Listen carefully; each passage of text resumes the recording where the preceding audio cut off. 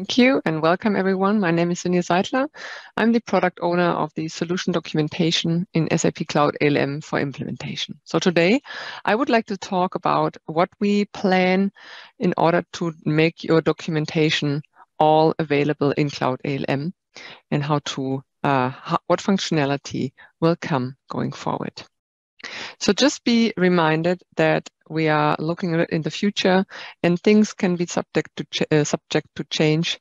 So here, a short disclaimer. Okay, now let's get started. First of all, I would like to introduce the topic a little bit, then talk about what we already made available for functionalities around notes, and then talk about what we plan for documentation in SAP Cloud ALM. Then I will give a little preview on how this will look like and also share the roadmap for the future with you. Okay, let's dig into the topic. So if you know Cloud ALM already a little bit, you know we have quite some elements within the project already. So you have the timeline, you have the team, the users, you have the scope with the processes, your fit and gap results, the requirements, maybe resulting user stories, project tasks, etc. And all of these areas already include some kind of documentation. So the process description coming from best practice, or maybe your own process description. The requirements include business needs that are not covered by the processes right now. The user stories maybe describe how these gaps were kind of completed in a software sense. And then the test case is how the process is being executed going forward. And also the feature might describe what changes were made in the different project phases. So there is a lot already around documentation. And we also introduced the object called notes previously, which you can add to the process or you can create independently and add documentation, all kinds of documentation to your project. However, we also understand that there is documentation and process descriptions that should have a longer life cycle than just the project. Yeah, so that it's being available for future projects, for upgrades, and also different projects might share documentation. So that's why we also want to make sure that this information is created during the project, but also taken into the future and available in Cloud ALM. What are our objectives around solution documentation or documentation in Cloud ALM? Well, we want to make it really easy to create, manage, reuse, or even find documentation. We would like to have really enable you to make all this documentation directly in the tool. But we also know that external documentation, it might be shared on servers or SharePoints or other document management systems. And also these would like to be included into the project or referenced. You want to find the information, you want to maybe work collaboratively on documents. And also, as part of the project, track the completeness of certain documents and maybe document types and templates that you need in order to get this documentation running. Import of pre-delivered content is very important because you might work with a partner which comes with their own process or requirements documentation as a preload. And you want to export this for documentation reasons, for blueprinting, or all kinds of versioning. So here, these are our objectives, what we would like to tackle with the documentation functionalities in Cloud ALM. So we already started last year with extending the existing functionality around notes. What we did is, first of all, we allowed references. References are just very simple URLs, so links to external documents or storages or maybe just websites that can be referenced within a node. You can add multiple references to a node. You can name these references, and this gives you the chance to add the links maybe to external documents, again, project SharePoints, or even HTML pages, wikis, whatever you have. So this helps you already to start your single source of truth. But we know that URLs are just a very simple, but maybe right now effective way to start here. Next to this, you still have the description to document with rich text editor your document documentation information directly into the tool. Also, we added the option to tag notes. So it's then easier to categorize them, to find maybe notes, or if you use tags already in other elements, it's easy to find which documents belongs to which element. So they, again, can be freely defined by the customer. And also references and tags can be exported in an Excel export. So at the end of the project, you might just want to export all of this information to keep it elsewhere. So these are the functionality that we created. But now for 2023, we actually have quite some things planned. So let's dig into this topic. First of all, this document object that we would like to introduce should really be your central object within Cloud ALM to add all kinds of documentation. That's why we will enrich it with more functionality.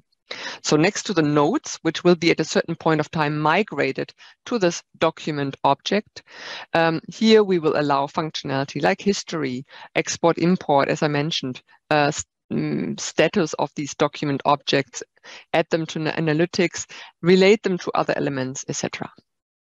And again, this is the approach of documenting everything directly in Cloud ALM. For cloud customers, it's a natural given. However, we also know to make this a central source of truth, there might be the need to include external documents that are stored elsewhere.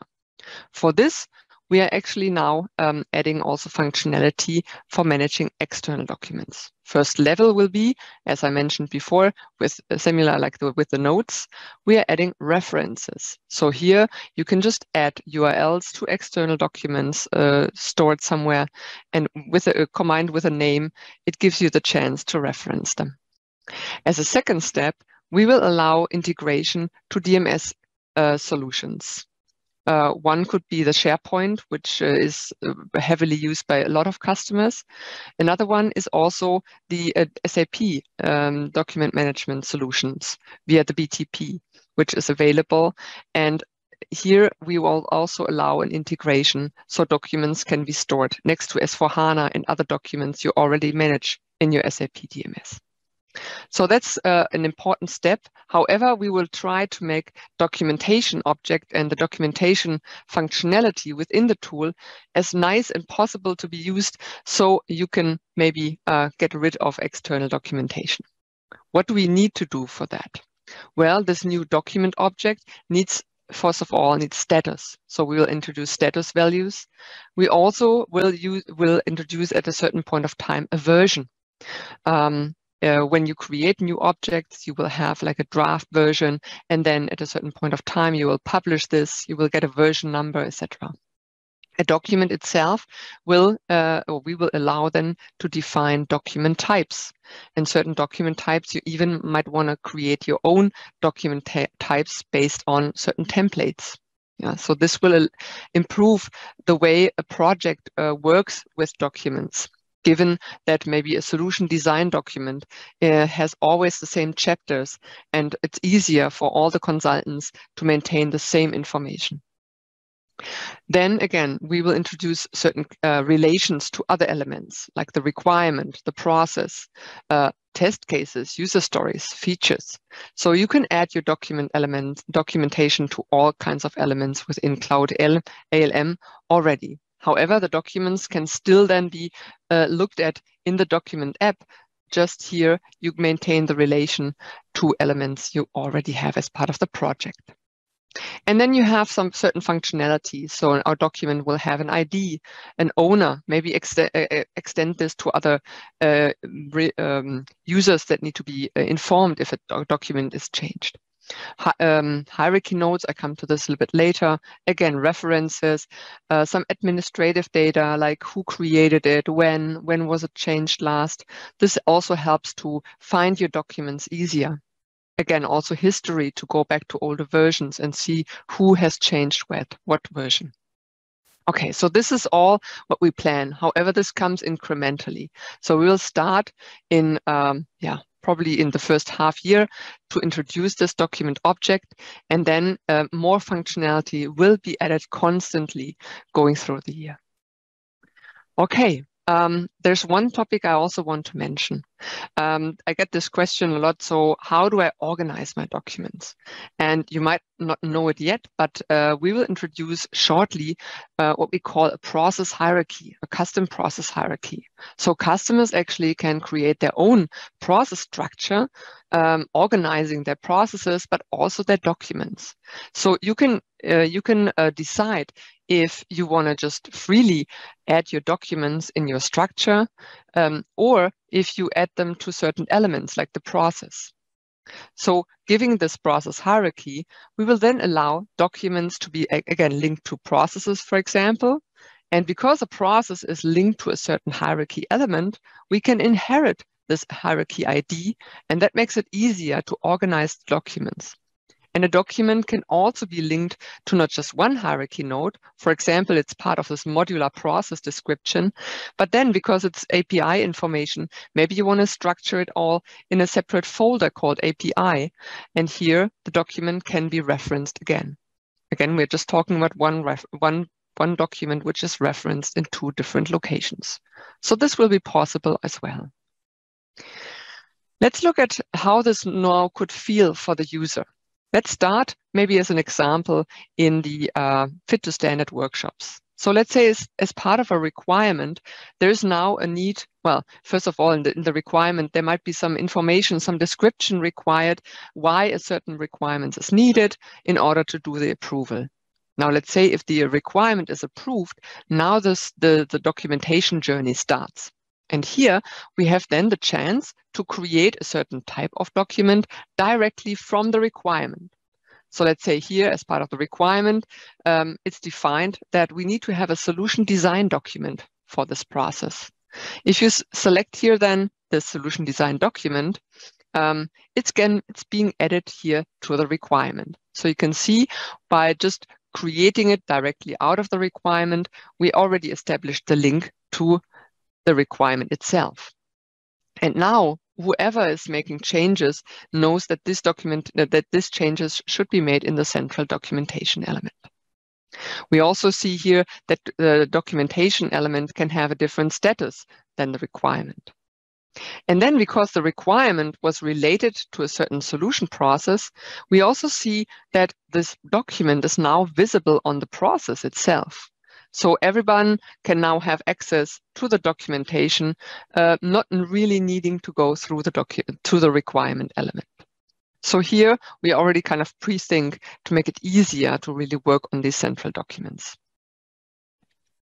Now we will also have for sure like a central documentation app. This helps you to really look at all your documents. Maybe you have some favorites. Maybe you want to search for documents you are working on or which have been changed in a certain period of time.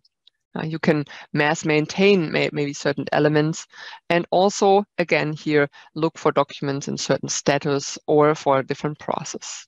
So here you can create your views as you know it already in from other requirements or task applications where you can define your own views. So this helps you then to keep track of all your documentation centrally. We also will introduce the document and the relation to other elements as part of the analytics. So if you define that a certain requirement, that a certain process should have 3 different types of documents, you can add these documents to the process, and in the process traceability, you can then see what documents are maintained here and what is the current status of these documents.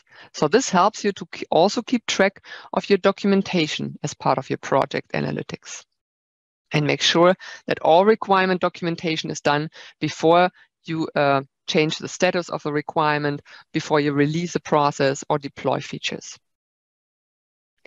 Okay, so there's a lot that we have in plan. More information will be released as part of the new functionality when it comes available.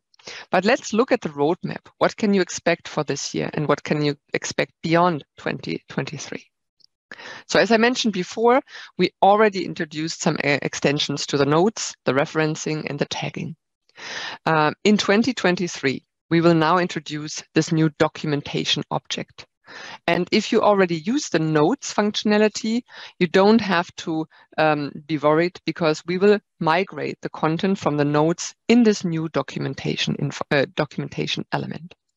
And then for sure, we plan to have the relations to the other elements. We will introduce the integration to MS SharePoint and the SAP DMS integration. We also will allow different document types to be created, customer specific, and external import content. Also, the analytics that I described is planned for 2023. And then beyond, once this functionality is delivered, we will work on versioning, a template builder where you can define your own templates in Cloud ALM for your documentation types. Certain workflows that you need to define for your documents, maybe for approval processes, and things like collaboration, blueprint reporting, but also digital signature and looking at the regulated environment. So as you can see, we really tackle the topic now of documentation in SAP Cloud ALM. And I'm very happy that you can join this journey. And I hope I find you in future releases where I can share some of these functionalities then being live in the system. So thank you at that time for your interest, and happy to get any feedback, questions is my email. So please get in touch. And stay tuned for a lot of functionality for 2023 around documentation in SAP Cloud ALM for implementation.